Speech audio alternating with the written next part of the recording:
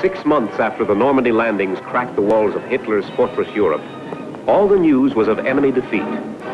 The Belgian front was quiet. The ghost front, they called it. For the big attack? Yes, sir, Colonel, I do. Well, that doesn't work in the Army. I'm recommending you for transfer to a desk in Washington. You can tell the president how to run the war. German surrender was merely a matter of time. Everyone knew it. Everyone except the Nazi generals. In a vast underground city, the German General Staff, with every comfort provided, was massing its strength for one last all-out onslaught. Unusual clock, isn't it? It has only one cycle, 50 hours.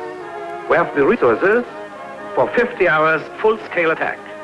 At the black heart of their mad plan was an army of monsters only such twisted genius could have mounted against humanity.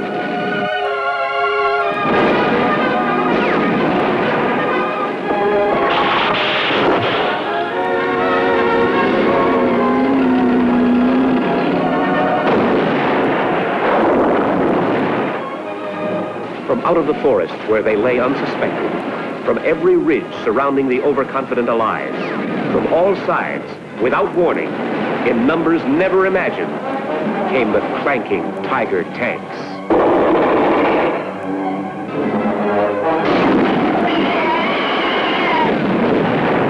They came spewing a wall of irresistible fire, riding on a tide of Allied blood. The first phase of our offensive was a success. The element of surprise was complete. The American communications are in a turmoil. But we must cross the O River before the enemy realizes we have launched an all-out offensive. We're staying. Countermand that order to fall back. From this moment, all units are to make a stand wherever they are and fight. And that means everybody. Clerks, cooks, bakers, staff officers. Anybody who can carry a rifle is to use it. Don't you want to kiss me?